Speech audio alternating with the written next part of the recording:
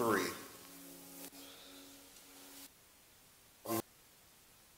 The New King James Version of the Bible, the book of Isaiah chapter 43. Let us all stand for the reading of God's word if you can. Let us stand for the reading of God's word. Isaiah chapter 43. I'll start at verse 18 through verse 21. Isaiah chapter 43, verse 18 through 21. And it reads as follows: Do not remember the former things, nor consider the things of old. Behold, I will do a new thing. Now it shall spring forth. Shall you not know it? I will even make a road in the wilderness and rivers in the desert. Verse 20, the beasts of the field will honor me, the jackals and the ostriches, because I will give water in the wilderness and rivers in the desert, to give drink to my people, my chosen. Verse 21, this people I have formed for myself, they shall declare my praise. Amen, amen. You may be seated. I'd like to use for a subject just for a few minutes. God is doing a new thing in you. God is doing a new thing in you. Let us bow our heads for a word of prayer. Father, in the name of Jesus, we come to you as humble as we know how, giving your name the praise and glory and honor for everything that's done for us. Heavenly Father, as we open up your word this morning, Lord, open up our spiritual understanding that we may receive your word, place it in our hearts so we do not have to sin against you. Heavenly Father, let your word make a mark upon us that will not be erased. And if there's somebody here today who does not know Jesus Christ as their Savior, Father, after your word is preached, Lord, we ask that you will let your Holy Spirit touch their heart and prick their hearts, that they will say, what must I do to be saved? In Jesus' name, amen. God is doing a new thing in you. As a matter of fact, when you look at that scripture, you should put your name in front of it. And as a matter of fact, I want you to turn to your neighbor and say this: Behold, God will do a new thing in you. You shall spring forth. Shall you not know it?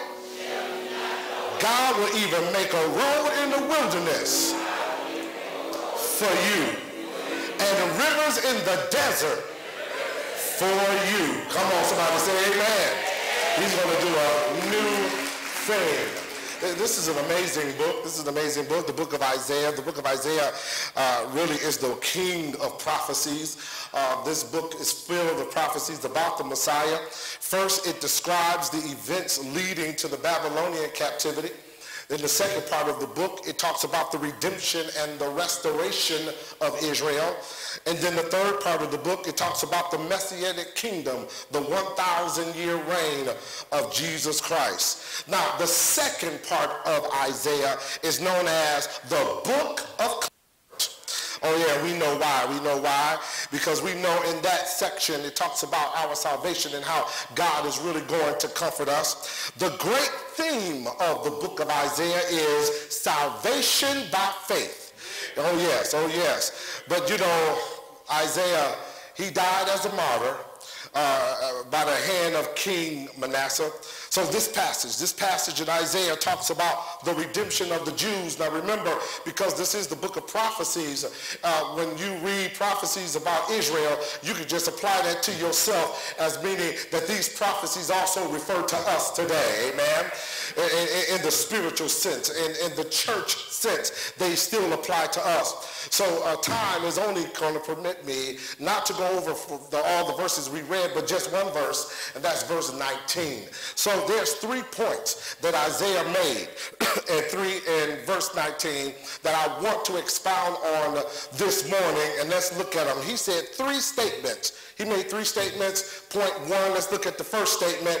Behold, I will do a new thing. Oh yeah, that's what Isaiah said. Now he's prophesied. Isaiah is not saying he will do the new thing. Isaiah is saying God says I will do a new thing, right? So that word behold, this word is very often used to make something exciting, something fascinating, something attractive. It's a note of admiration. As a matter of fact, this word behold is used in the Bible 1,298 times. The word new thing is used by Isaiah 4 times. Now, what does new thing mean? New thing refers to things which you've never heard or planned before.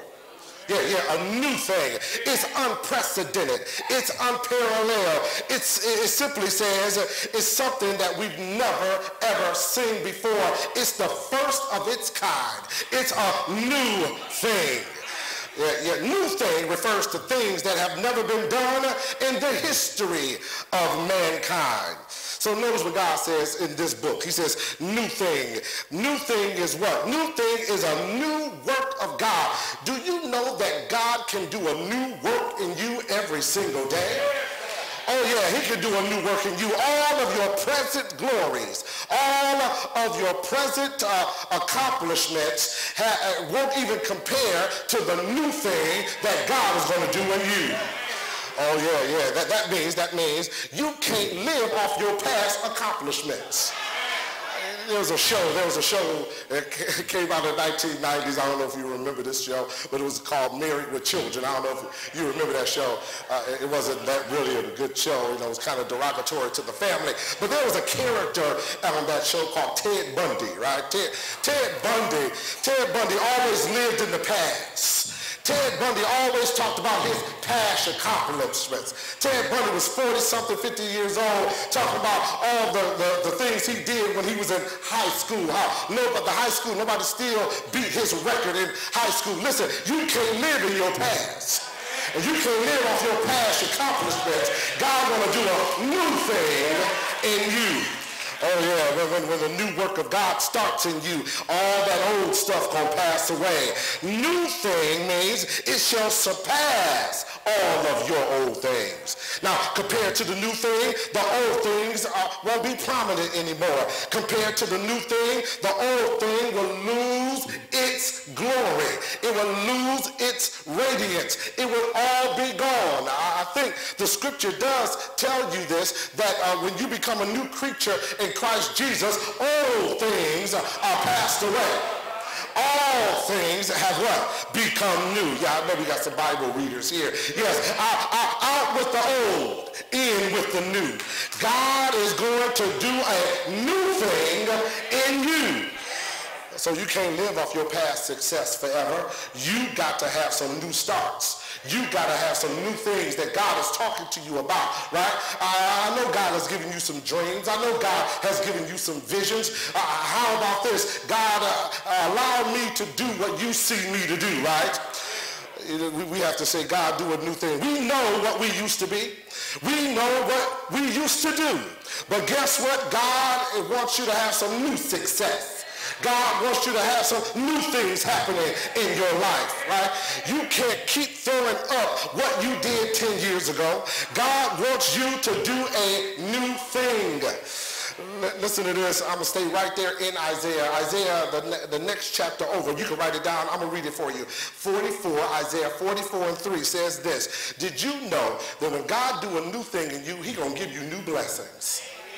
I'm going to read it for you. You don't believe me. Watch this. 44:33. For I will give you abundant water for your thirst and your parched fields, and I will pour out my spirit and my blessings on your children. See, that's what God do. That's what he'll do when he do what? A new thing in you. See, what blessings? The blessings which you will enjoy. When God does a new thing, you will enjoy the blessings he's going to give you. He's going to give you the blessings which you will experience. He's going to bless you with your own ideas and your own visions and dreams that he will bring to pass if you line up your life according to his will. Amen? Oh yeah, so the blessings of God will be new to you and to others. Watch this. You know it's a new thing when it goes beyond your imagination. You know it's a new thing when it goes beyond what you could ever ask for or what you could ever think. Let me tell you something. Has God ever placed you somewhere or done something for you that you would have never, ever saw yourself in 5 years ago? Come on, I don't know about you, but I didn't see this day. Oh, no, I didn't. I didn't see this day. You could have told me that 20 years ago. I said, you got to be kidding me. No, see, God will do stuff beyond your imagination, beyond what you can think or ask for. I used to tell people in our church, I used to tell them, listen, I've been trying to get to seminary for many years, but God always had me going to this school or going to that school. But guess what? Here I am, started off as a social worker, I ended up being a principal. Now, who does that? That wasn't in my plan to be a principal, but see, God does a new thing. He'll open up doors that you never saw. But all you got to do is put your trust in Jesus Christ. I wish I had somebody here that knew what I was talking about today. Listen, Jeremiah said it this way. He said, call unto him, and I will answer thee and show you great and mighty things which you know not. So guess what? Whatever you're asking God for, listen, that's just small stuff. God want to go beyond what you asking him. Oh yeah, we think small. We think small things. God will go beyond your imagination on how he want to bless you. Oh yeah, turn to your neighbor and tell him it's a new day. Oh yes, it is. Yeah. Jeremiah says this. I pray with a young brother every morning. We pray together, and every time I pray in the morning with him, I say this every time in my prayer: Lord, I thank you for a new day. You see, even tomorrow can't compare to tomorrow can't compare to today, because today is today. Tomorrow will be a new day. Now, what does that mean? It means this: everything tomorrow starts all over again. Right? So watch this. Your sins that you committed today, if you don't ask God for forgiveness, guess what? You need to ask for forgiveness, because it's a new day tomorrow. And if anybody bring up what you did today, then you tell them, no, see, that was yesterday. I don't know what you're talking about. That's in the past. I know it only happened 5 hours ago, but 5 hours ago was midnight, so it was new. It's a new day. Today, it's in the past. I don't even know what you're talking about. So watch this. Jeremiah says this. He says this. Also in the book of Lamentation, he wrote that book. He said this: God's words are fresh every morning. Isn't that something? Not only did he say that, he says his words are new compassions. They are new mercy. They are his new grace. They are his new life. They are new opportunities. And he's just talking about God's word. So every time you get down into God's word, you're going to have a new opportunity to watch God move in your life. Amen. Did you know even when you go to bed at night, that your body, the cells in your body rejuvenate every day? Did you know that? While you sleeping in your bed, God thought about your physical body, and he'll make that brand new. So yeah, it's a new day. Yeah, it's always a new day. Every day is a new start. Every day is a new beginning. Give God some room in your life, and guess what? He's going to work on your behalf. So I guess that's the problem there, right? The problem is we don't give God any room. See, God can't make and do a new thing in us because we don't have time to fit God in our little busy schedule so he can do something in our lives. Some people think that they can tell God what to do. God, see, listen, I want by the time I'm 50, I want to be here. Lord, by the time I'm 40, I should be a millionaire. Now, you know, when I'm 30, I should get that record deal by the time I'm 30. And you know, I want to work with all the top people. Now, see, you're trying to put it all together by yourself. How about this? You wave your, lift your hands to God. God, I'm a blank page. You write on me what you want me to do. God, you tell me where to go. God, you order my steps, Lord. You make my life brand new. God, you make it come to pass. Lord, let me move myself out of the way and let you do a new thing in my life. Yeah, get rid of your program and get God's program. Oh, yeah. What you should say is, yeah, God, I need you in my life. So God wants to do a new thing in you. Yes, he does. But here it is. Here's the key point. How can I get God to do a new thing in me? And how can you get God to do a new thing in you? Watch this. Write this word down just to let you know from now on. Bring you a little piece of paper. You can take the bulletin if you want to, and you can write on it. If we need some more pens next week, we'll buy some more pens. But you need to take some notes. Because, see, you got to eat on this all week, right? You got to say, wait a minute, he did say, oh, yeah, here's the point, surrender. When you surrender all, when you give God everything, he can do a new thing in you. Why would I surrender all? Well, because when you surrender, it leads you to really express the joy and thank God for forgiving you of all your sins. Oh, yeah. When you surrender all, just think about it. Everything that we've done wrong in our life, don't you know that we have a forgiving God? Oh, man, he is so forgiving. He doesn't hold any grudges. He doesn't look backwards. He didn't go back to when you was 25. He didn't try to bring up anything. He didn't do the Kavanaugh on y'all. He didn't go back to your high school years. He didn't do that. He didn't pull up your yearbook. And he didn't pull up the top, your prom night. He didn't bring all that stuff up. He forgave you of all your sins. And he, guess what? He not only did that, he wiped it all away. I don't care what people bring up about you. You say it's in the past. I don't care what it is. It's in the past. It is 2019. It's not 2018. It's 2019. So it's a new day. It's a new beginning. So whatever happened in 2018, 2017, 2016, you need to say, listen, I'm going to let that go, and I'm going to live for God in 2019. Oh, yeah. So when you surrender all because it leads you to thank God for your justification. It leads you to thank God for your sanctification. And ultimately, it's going to lead you to thank God for your eternal life. Isn't God good that he's giving you eternal life in spite of what we did not do, in spite of all the stuff we done wrong? He still gave us eternal life. What kind of God we serve? That he'll forgive us of all of our sins. And as mean as some of us could be, he still woke us up this morning. Good morning, how you doing? What's good about it? Yeah, that's how some people are. That's how some people are. You say, well, let me tell you how good.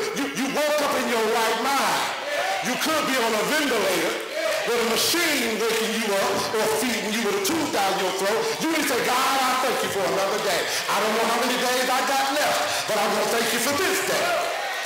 I just did a funeral yesterday of a young man, 28 years old, leaving his mother's house on Christmas night.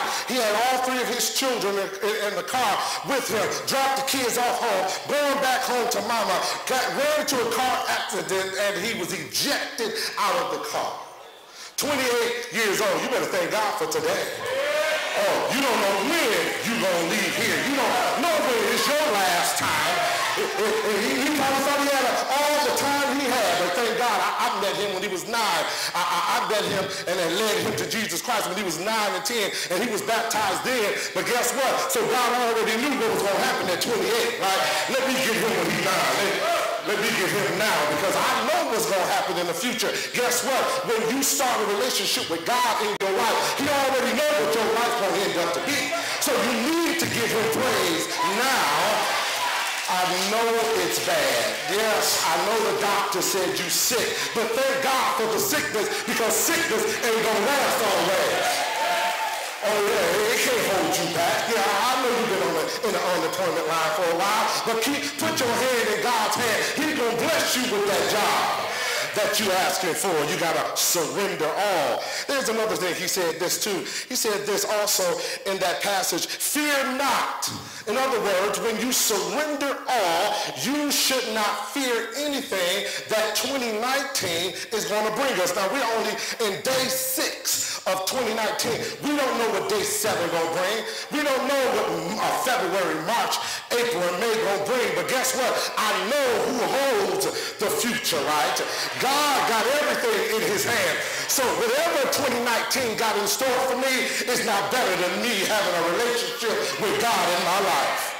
Whatever it is, it doesn't matter, no matter what. If it's negative, I don't care. If from this point on, it goes all downhill for here, for me and my health, guess what? I thank God I had time to shout on January the 6th, 2019. If that's the last time I'm going to shout. See, watch this. Your prayers and your fasting will certainly bring changes in your life. But you got to pray and you got to fast. So, see, it brings changes because when you pray and fast, it hones in on your relationship with God. Your relationship, your communication with God is your prayer life. So if you're not praying to God, if you're not connected with him, how can he do a new thing in your life? You probably thinking the new thing is what some rappers are trying to rap about. No, that's not the new thing. The new thing is this. God wants to create a closer relationship with you. Two things are going to happen when you surrender to God. You need to write this down. I'm going to pause here. Two things. You got to write this down. Two things are going to happen when you surrender everything to God. Number one, your storms, your trials and tribulations will move out of the way. They will be moved from you by God. That's number one. When you surrender all, watch this, God will move your problems out of the way. It's like, well, that didn't happen yet. Okay, that brings it down to point number two then. So if that didn't happen, point number two. Or if God don't move it immediately out of the way, guess what? He gonna hold your hand and walk you through that trial. Yeah, come on, we're gonna go through the storm together. Yeah, we're gonna go through your tribulation together. Either he gonna move it so you don't go through it, or he gonna walk through it with you. But you got to believe God is holding your hand every step of the way. Amen. Listen to this. Listen. He says this in chapter 43, verse 5. Don't be afraid, for I am with you. Do you know God is with you every single moment, every single second? He's always there. The reason we don't see changes in our lives is because we resist to allow God to do a new work in us. And God wants to do a new work, but we keep resisting. We keep holding back. We don't pray. We don't read the Bible. We don't go to Bible Sunday school. We don't go to Bible class. We don't do any of that. But let somebody tell you that they're going to cut your hours down at your job to 20 hours a week. Boy, you're going to be praying and fasting forever. It seems like the only time we want to praise God or call on him is when we get in trouble. But have you ever heard of the phrase, you need to be prayed up? Have you ever heard of the phrase, you need to be praised up? Praise him in the good time and praise him in the bad time. You see, when you praise him when everything is going good, guess what? It wouldn't be too bad when everything's going wrong. Because I'm already prayed up. I know what the doctors told me, but I'm already prayed up. And if he takes me out of here tomorrow, I'm going on to be with the Lord. That's the attitude we should have. Yeah, see, here's another problem. The problem is we don't want to come out of our comfort zone.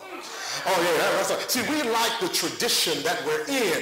We like it just the way we are. Because if God pulls us out of our comfort zone and start doing a new thing in us, then we don't like that. We don't like the change that God can do. But guess what? Change is good if it's going to help your life to be better. Oh, yeah. Open your eyes and see the changes that God will bring forth. Bring me down to point number two. He says this. Not only he says he's going to do a new thing, he says this. It shall spring forth. Now, what did he mean by that? This new thing is going to spring forth. So watch this. Time will not allow me to go into detail, but the spring forth represents this. He's comparing you to a tree. He's comparing you to a plant. So he said, it shall spring forth. When you plant a seed in the ground, when springtime comes, right? The flowers are supposed to bloom. Everything is supposed to grow. So what he's doing is he's comparing you to that plant, to that tree. And he says, when you surrender all, when you turn everything over to him, guess what he's going to do to you? He's going to cause you to spring up. He's going to cause you to spring forth. He's going to cause you to grow. And you might say, well, no, that really doesn't do it for me. But watch this. He didn't just say he's going to cause you to spring forth. He said this, I will cause you to spring forth while you are in the desert. Right? When there's no water around you, when you're in the worst situation in your life, you're going to spring forth. When the doors are slammed in your face, he's going to spring you forth. When you got bad news, when you got wayward children, you still going to spring forth because you surrender all to God. Oh yeah, even in dry places, even when your life gets dry, he said you're going to spring forth. He's going to give it to you. New ways he's going to give you in the wilderness. He's going to pour rivers even in the desert. That's what the scripture says. You know what that means? New opportunities going to open up. New possibilities going to open up. New potentiality is going to open up. A new era, a new time frame. Everything in your life is going to be brand new. But watch this. The greatest thing is he's going to do stuff that you can't imagine God to do. That's what I love about it. God will go beyond your dreams. He'll go beyond what you're asking for. He'll see your need and bless you anyhow. Oh, I wish I had some help here. Your thought or plans are too small for God. Yes, they are. God's ways, God's plans, God's thoughts about you are gigantic. They are superior. They are greater than what you could ever think or ask for. So that's what God wants to do. He is the ultimate designer. He's the ultimate architect, right? He knows how to plan your life. He knows what you should do, but guess what? You got to turn everything over to him.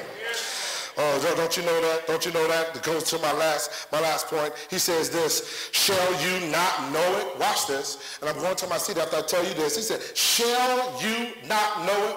He said, why does this seem familiar to you? You should know this already. Shall you not know that God is the one that can make a way out of no way?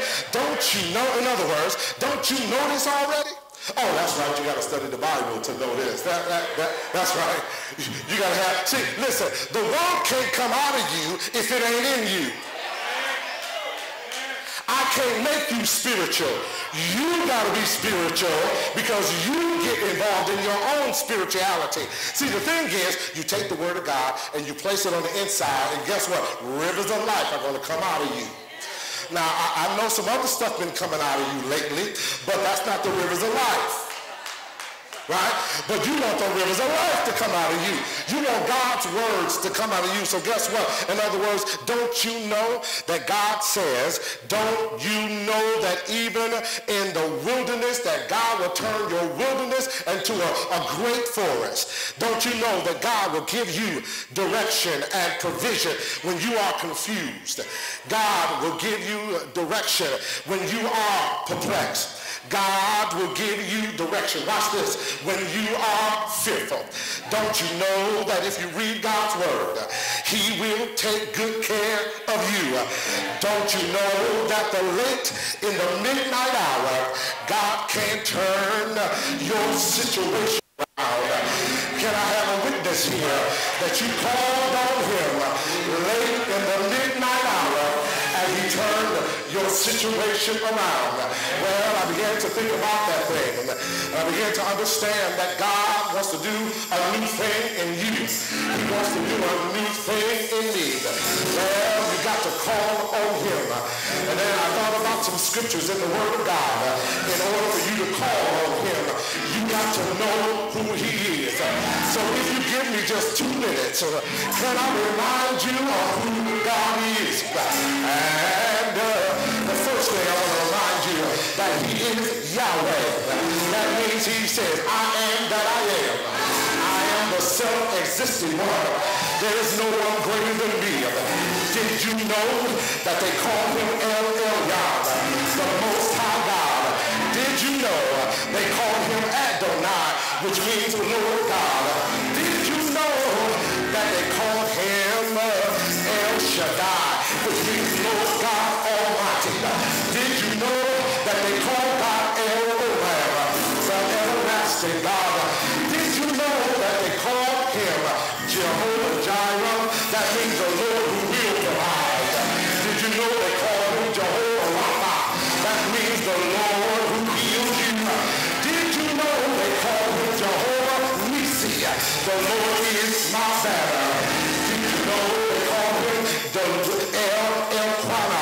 He's a jealous God.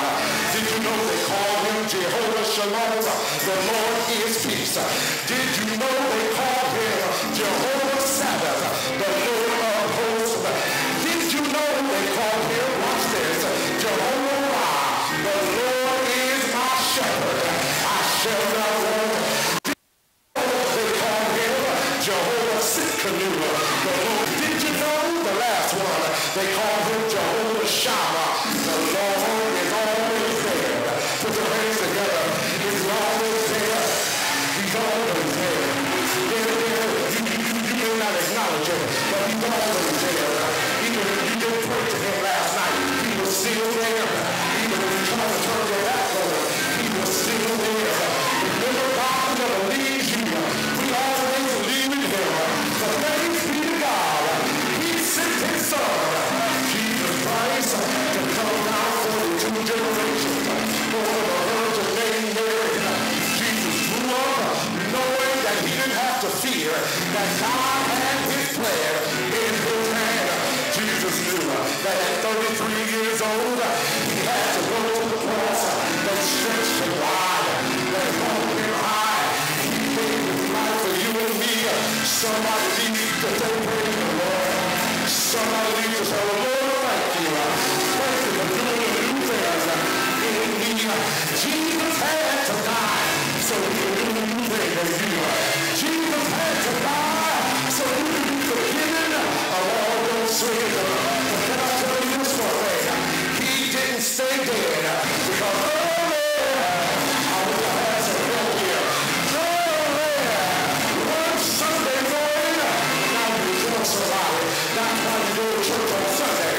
You don't go to church on Wednesday. You don't go to church on Friday.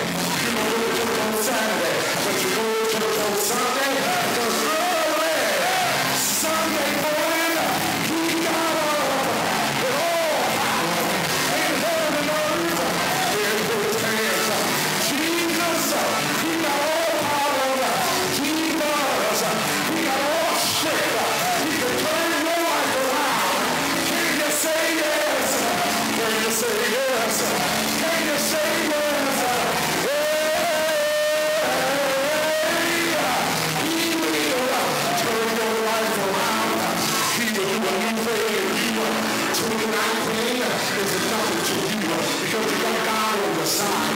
Don't worry about what the devil's going to do. You got to tell him, I know somebody greater than you. I know somebody powerful than you. My hand is in God's hand. Can you say yes? Can you say yes? He's coming back. Oh yes, for that church without us following God wants to do a new thing. Hey, you put your hands together. Give a clap of praise. He wants to do a new thing. Every head bowed and all eyes closed. Father, in the name of Jesus, we thank you once again for being in your presence. We thank you, Father, for your love, your joy, and your peace. We thank you that you allowed us to see the first Sunday of a brand new year. Lord, we could have been gone in 2018. We've seen a lot of people go, but Father, you crossed us over. You allowed us to be here. You got purpose in our life. You gave us a few more days. It's not because we're good and righteous, but it's by your grace, it's by your mercy, it's by your love that we are here today to give your name the praise. While every head is bowed and every eye is closed, there may be somebody here who does not know Jesus Christ as their Savior. And listen to me very carefully as we go over the sinner's prayer. This prayer that you're going to repeat after me is a prayer of salvation. And once you pray this prayer, you're going to have a relationship with Jesus Christ. Oh yeah, no, not next week, today. You're going to make the Lord your Savior this moment. Remember, he's going to start doing a new thing right now. Not next week. Right now, he's going to begin a new thing. So if you're here today, every head bowed, nobody's looking at anyone, every head bowed. And listen to this. If you want Jesus to be your Savior, repeat after me. Heavenly Father, in the name of Jesus, I come to you as humble as I know how.